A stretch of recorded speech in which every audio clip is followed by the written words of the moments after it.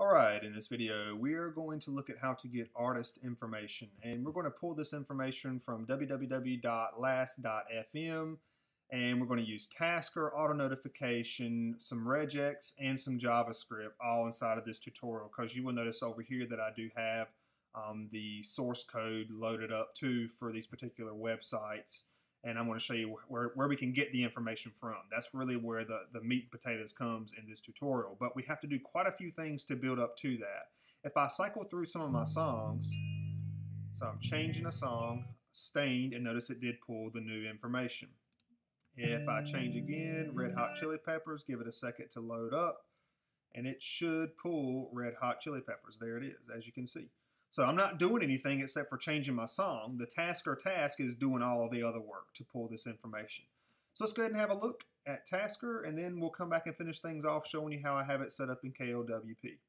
Now, something important to note, on my notification piece, I have this. This is very important because inside of Tasker, I had an issue, excuse me, of trying to figure out what artist was playing on my device. I use Spotify. This is what I'm going to be showing you with. If you don't use Spotify, things may be a little bit different. It's still worth a shot.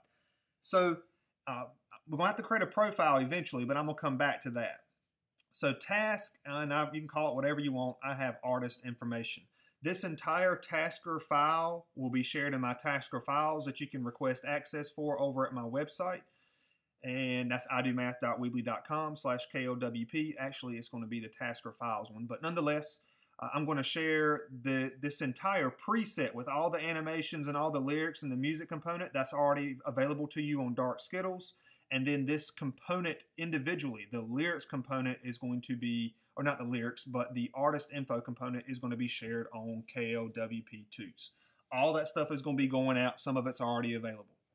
Now, inside of here, you may have noticed it said getting info. Every time I had a new song coming up, we had a flash that says getting info. That's totally optional. That's just there to let me know, yeah, the task is getting registered and that it's going to pull some information, hopefully. Now, I mentioned up here in my notifications, I have Spotify up here. Well, I want to query that notification. So that's going to be my first piece, my first true action in this task, auto notification query. And what we want to do is we want to look inside of the notification app's Spotify. So I'm going to go click on my little pencil, and the only thing I really have changed inside of here, whoops, let me click on apps, and if I scroll down, you will see, I just checked another one, didn't I? I sure did. Okay, let me take that one off. Come on down here, and you should see that Spotify is going to be checked. So make sure you check whatever app you're looking for, whatever notification, whatever app you need to get that information from. So if I check on that, and what you're going to get from this notification, all of this stuff, Tasker's going to look at all this junk, auto notification. It's going to create variables for the picture, the title, this. Tons of variables are going to get created here. Well, the one that worked for me to get, I'm trying to get the artist name. I could not get the artist name using %music or %track. And I think that's a Spotify issue. Some of you may be able to dodge all this stuff and just use, like, there's a variable, I think it's %music or %mtrack or something to get the artist name. I can't remember. It didn't work for me. That's why I had to resort to this. But the variable that worked for me out of all this junk is %and text, auto notification text. That's the one that worked for me. Okay. So if I back out of this, let me take this %and text and let me bring it up here. Now, you may notice I don't have parentheses in this. I'm guessing sometimes it may show up as an array of information since we have the parentheses there. I'm just going to flash this real quick so you can see what's going on. And notice it says Red Hot Chili Peppers. All right. Well, if I come here and I take away the parentheses, it's going to say the same thing. See that? All right, now what do I want to do with this? I ran into a few issues with letting it use just Red Hot Chili Peppers. So what I wanted to do, and I'm going to come over here and show that to you right now. If I do Red Hot Chili Peppers, and notice it puts the %20s in between it, and then it changes them to plus. Sometimes it does this, sometimes it doesn't. But really what I'm interested in doing is taking all those spaces, and let me pause that, taking all these spaces in the title of the song. Or not only that, if I do like Jane's Addiction, notice it's doing like Jane's with some funky stuff, and anything that's non-alphanumeric.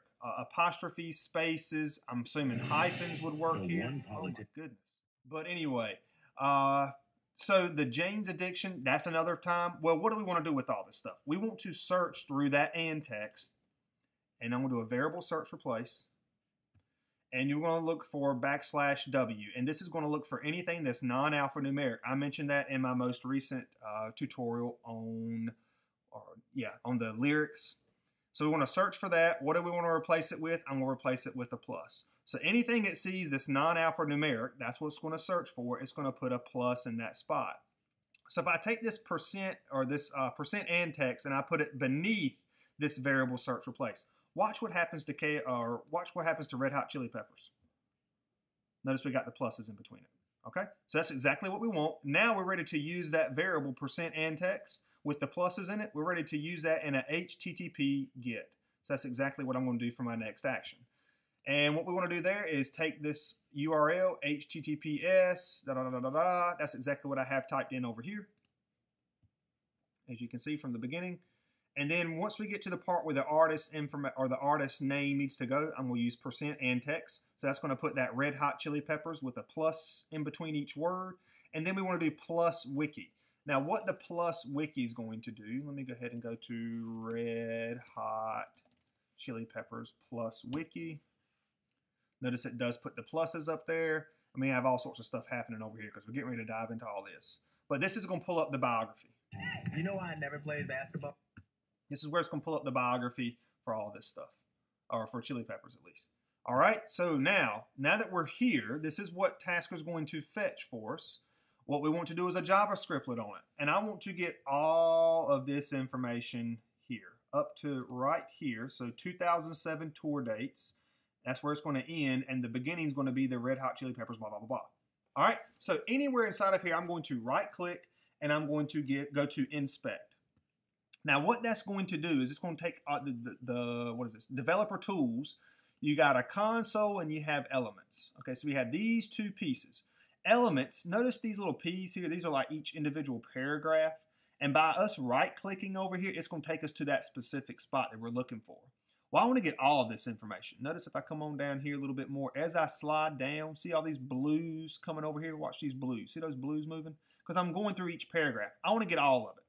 Well, if we take note of this piece right here, wiki content, that's the class that has all of this information in it. So I'm interested in that class right. I thought I could copy the whole freaking thing. But anyway, okay, I want to copy that part. Actually, I could do the quotations as well. I think it's good to keep the quotations there. Okay, and we want to go over to console. So let me show you some stuff that we can do inside of the console. Inside of the console, first of all, is I'm just going to let doc equal document. You don't have to do that. It don't matter. I mean, I can still use document. I've done this so much. I'm so used to typing in doc. But what we want to do is we want to do doc dot get elements by class name, and we want to do percent. And as you can see, I have done this several times. This is the one that I'm interested in right now because I'm going to show you some stuff. Now, what this is going to do, when I come and press enter, it's going to take all of this elements junk, and basically it's going to get me down to this class right here with all this stuff in it. But notice I don't have a number or anything after it.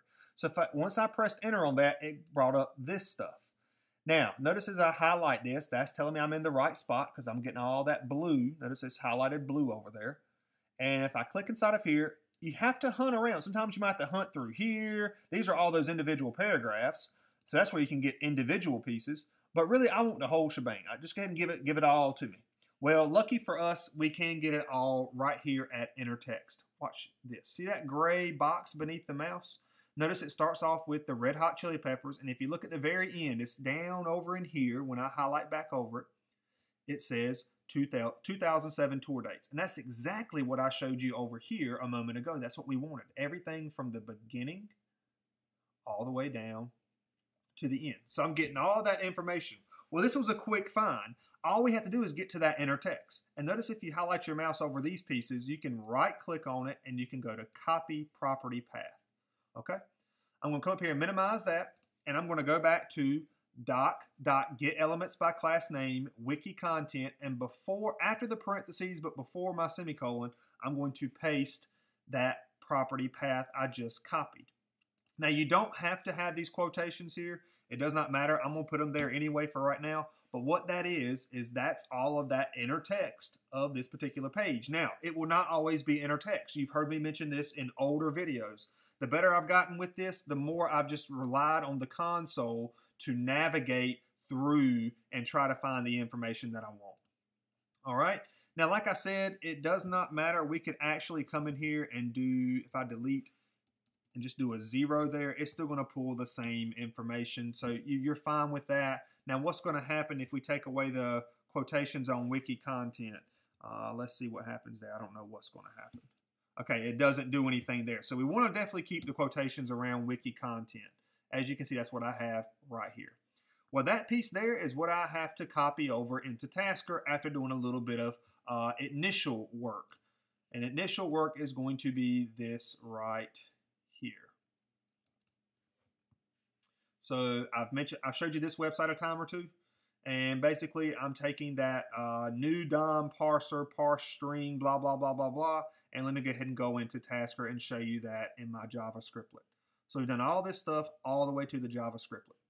So var doc equals new DOM parser, blah, blah, blah, blah, blah, blah, blah. Don't forget global quotation, HTTPD quotation. Don't be careful typing all this stuff in.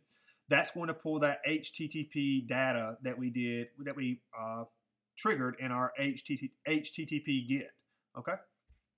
Now I called this info. Var info equals, and notice this right here is that exact right there. Doc.getElementsByClassName, blah, blah, blah, blah, blah. That's exactly what I have here. And I'm calling that info. You can call it whatever you want. Var info, var stuff, var artist info, whatever you want to call it. Give it at least 3 characters, I think. At least, yes, I just did 4, but that's a little Tasker limitation, I think. And then once we get that information, once it does that right there, I tell you what, let me go ahead and do an alert, and let me do info. Now, I'm going to probably get an error this time, but no, okay, we got it all. Boom. As you can see, that's all of that information that we see here, because it's all about alert info is going to give me whatever info is, and info is this, which matches this over here. Every once in a while, I have run into issues where it does not work, but few and far between. Sometimes how deep you dive into that HTML collection stuff, the HTML collection stuff is going to be like this right here. HTML collection, how deep you dive into this, because look, I mean, you can go real deep into this thing. Boom, boom.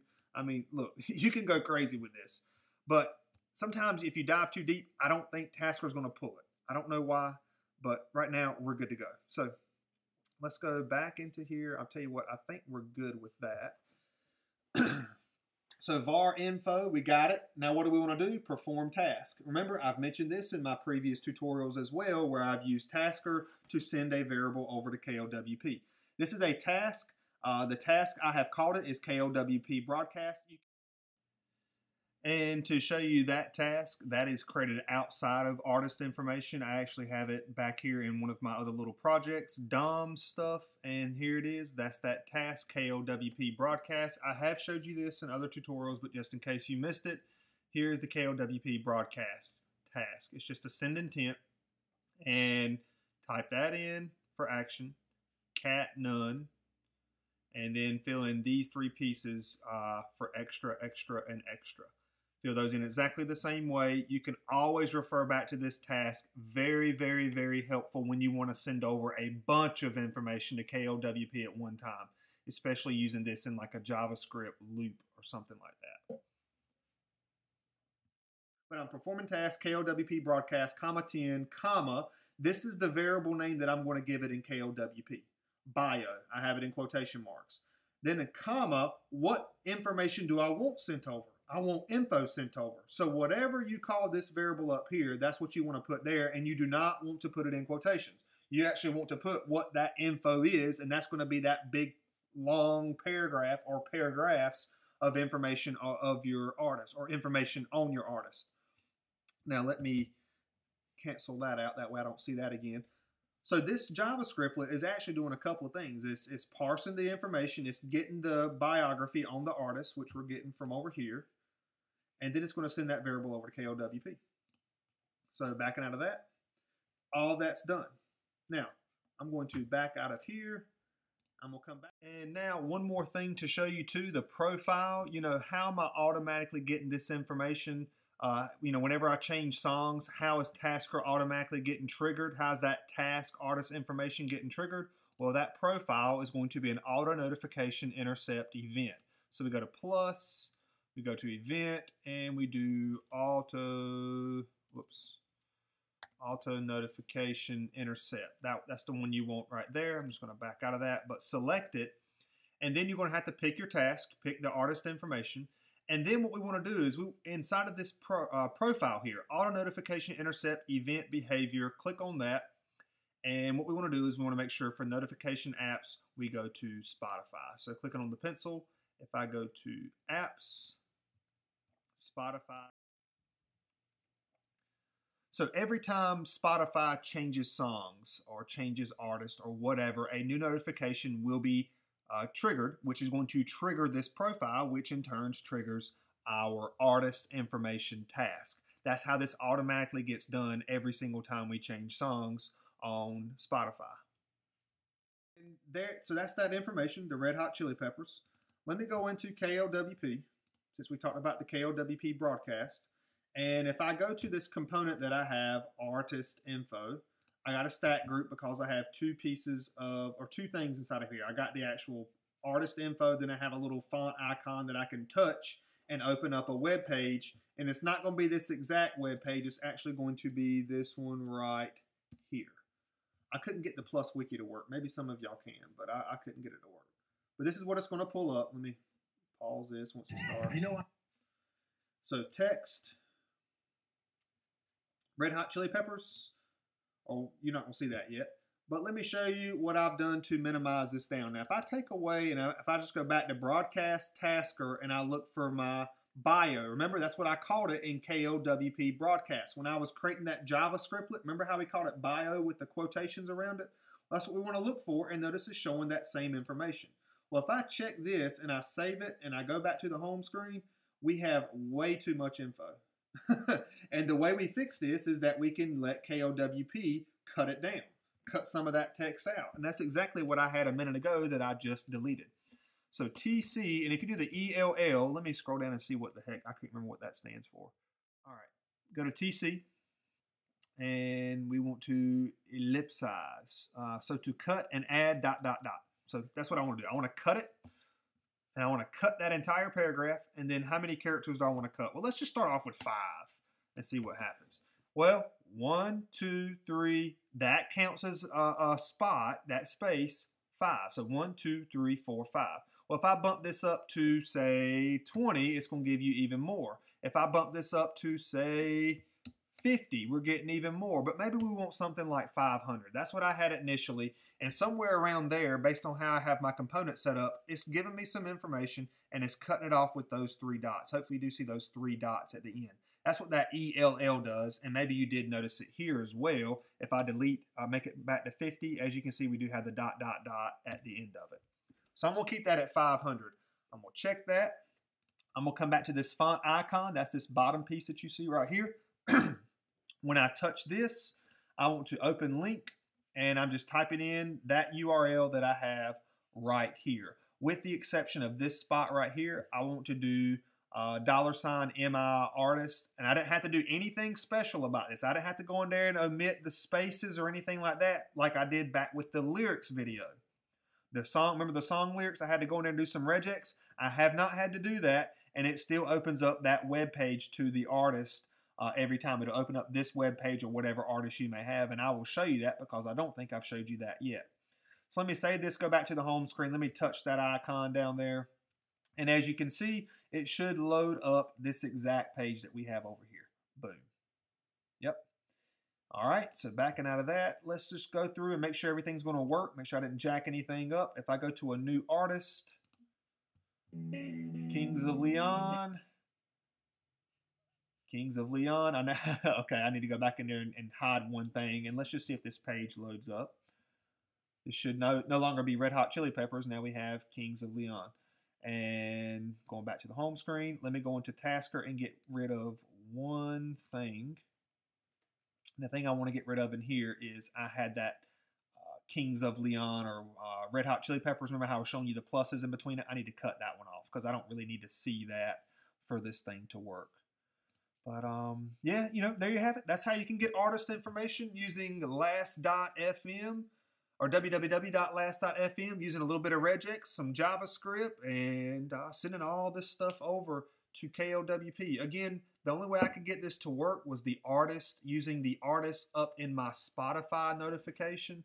Again, if you can get another variable to work, I think it's %mtrack and Tasker. I encourage you to read about it online and see if you can get that to work as well, because that'll take away that whole auto notification. But there you have it. That's how you can get artist notification in KLWP. And that is it for this video. I hope it helped.